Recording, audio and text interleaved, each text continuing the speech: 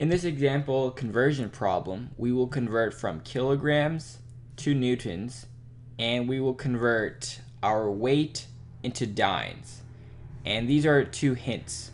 So if you want, you can pause the video here and attempt the problem. So let's get started.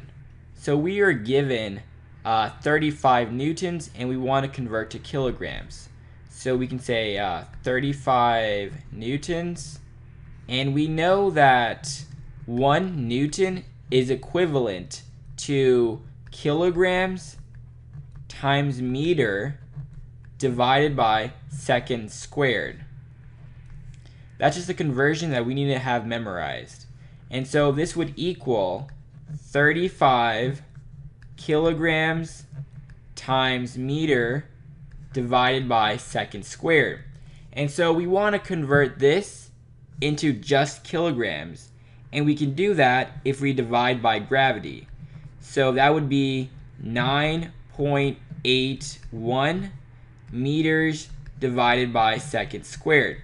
And by doing this, meters would cancel and seconds squared would cancel, and we would just get kilograms.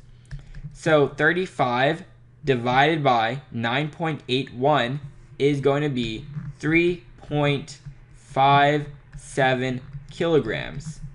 And so this would be the final answer for the first problem. And now we want to convert the weight into dynes of 5-ton object. So we can say we have 5 tons. We know that 1 ton is about 2,000 pounds. And we know that 2.2 pounds is roughly 1 kilogram. This is another conversion that we should have memorized. And when we do this, tons cancel, pounds cancel, and we just have kilograms. And if you notice in this hint, we're saying that kilograms times meter divided by seconds squared is equivalent to this dynes. And so for this problem, we would have to multiply by gravity, which is 9.81 meters divided by seconds squared. And so if you notice, this right here is mass, and this right here is gravity. So gravity. And so now we have kilograms times meter divided by seconds squared. If we multiply this out, we would get 4.4591 kilograms times meter divided by seconds squared. We're not done yet, because in this problem we want to convert into dynes. And so we'll have one more step using this relationship right here. So we can say 4.4591 kilograms times meter divided by seconds squared.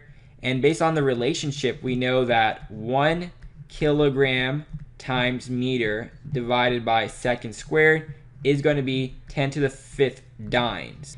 So this would cancel and this would cancel, and we would be left off with dynes.